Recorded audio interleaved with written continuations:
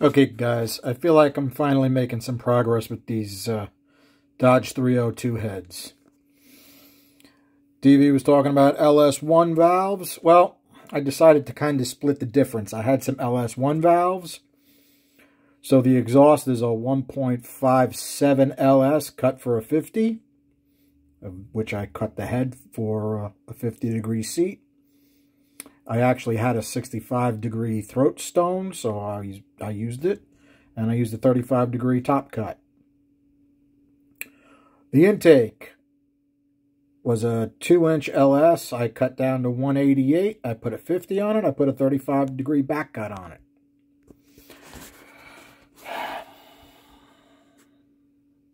As far as our liquid on our plug,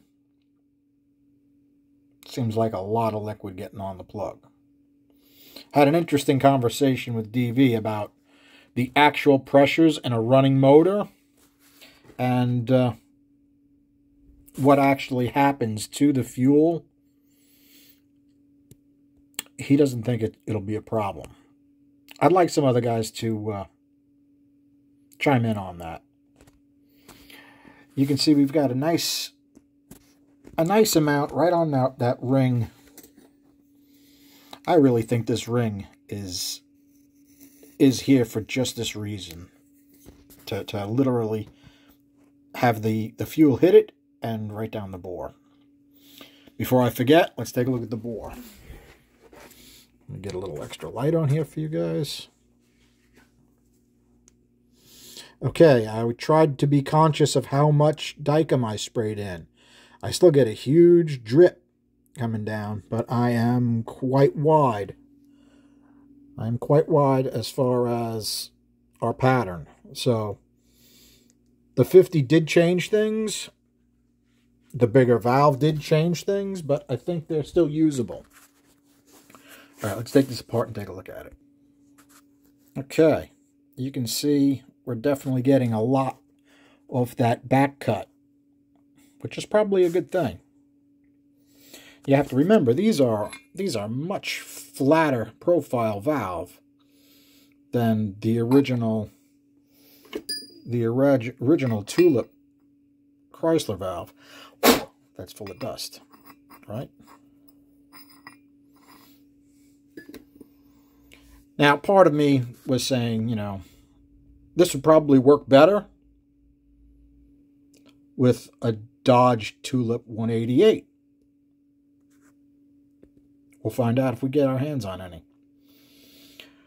You can see the exhaust. I cut it. I gave it a quick once over with the burr. I radiused a little bit. And that's it. The throat is literally the exact same size it was, which is about 1.31. Okay, now we actually have a throat ratio on the intake, which is a nice change. Let me measure that out for you guys. Okay, intake throat 1.662, exhaust port throat 1.31. It's an 88% on the intake, which is usually my go-to number, but that's for 45-degree seats. So my throat is actually went from being way big to a touch tight for a 50. You guys let me know whether I need to change that or not. Now remember, I still don't know exactly what's going to happen with these heads, so I need to keep the seats real high, and the max size right now is going to be 16188, depending upon how this project changes and changes and changes and changes. The exhaust comes out to 83%, which is tight in anybody's book, I would say. Well, let's see how they did. You know what? Let's take a look at the liquid in the intake port. Let me add some light to this for you guys.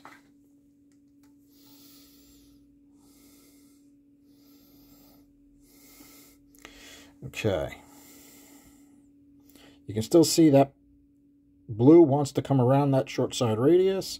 You can see I just threw a 60 and a 70 underneath the 50. You can just see it right below my beaver teeth cut, what we got going on there. Now, would that work better with a 65? I don't know. Give me some feedback on that. Maybe I'll waste a stone and we'll take a look at that. But as far as our liquid in the port, I think we're not necessarily better than we were, but not too terrible either. I would say we probably took a little bit of a step back as far as what the liquid's doing. Let's take a look how we did as far as flows. Now, you would think, because you're putting bigger valves in it, that we would get better flow. But you also have to remember, right, anytime you do that, you're coming closer to your chamber here. Now, this isn't necessarily a bad thing because this casting had a big dip here. It's a little bit closer now. Is it perfect? Does it come up and out of the way? No, it's still a little low. Now, I've heard guys cut these for 202 intakes. I don't know. That may work great. I mean, I could take a little more out of this. I'm not undercut under the head gasket, but remember, I don't have a 318 head gasket in stock that I could find. So I'm going to keep them a little shallow for now. Let's take a look at our sheet.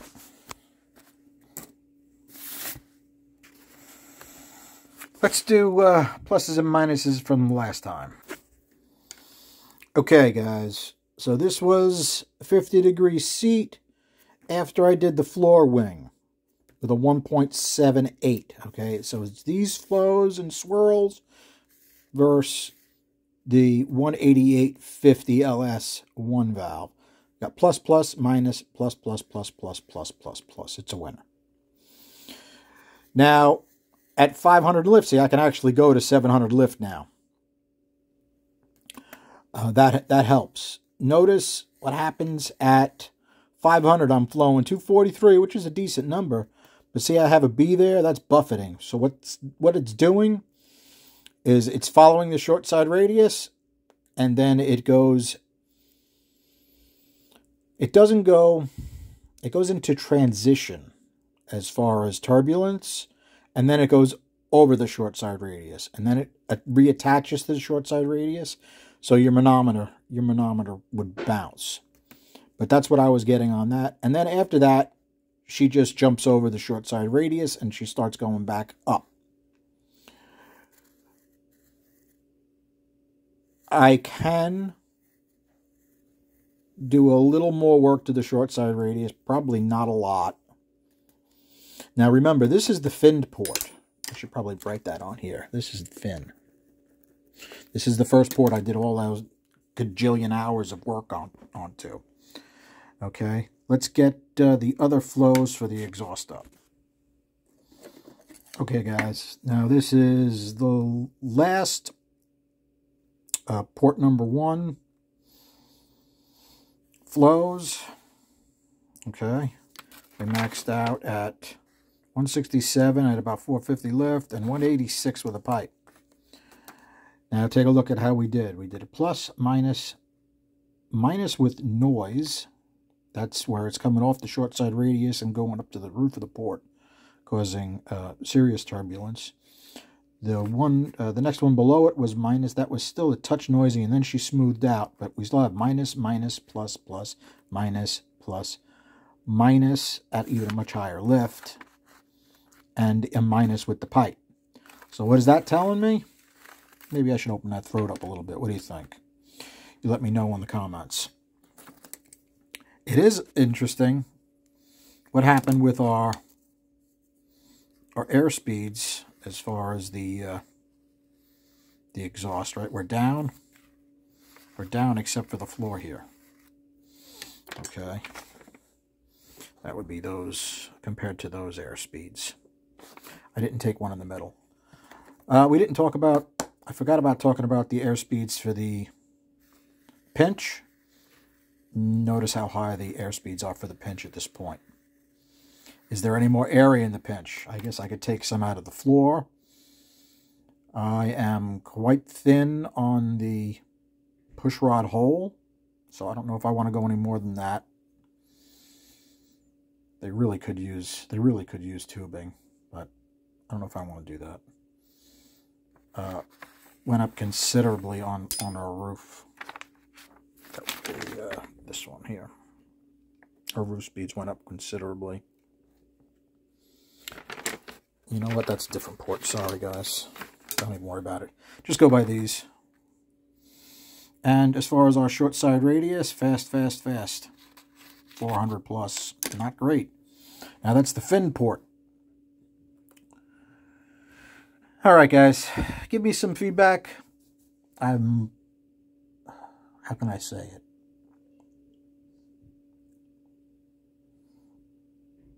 Getting close to my limit. You know what I mean? Yeah, I like... it's a great project. I'm enjoying it, but holy moly. I'm toast. Alright, guys. Thanks for hanging out.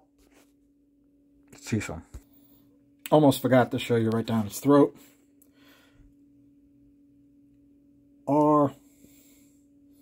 Our lines at the back of the bowl are pretty much following the angle of our fin. I could probably change that a touch. Let me know if you think I need to change that and which way I would need to change it. I could fiddle with it the other direction as well, but I don't know if I want to do that. Alright, guys. Thanks. Good night.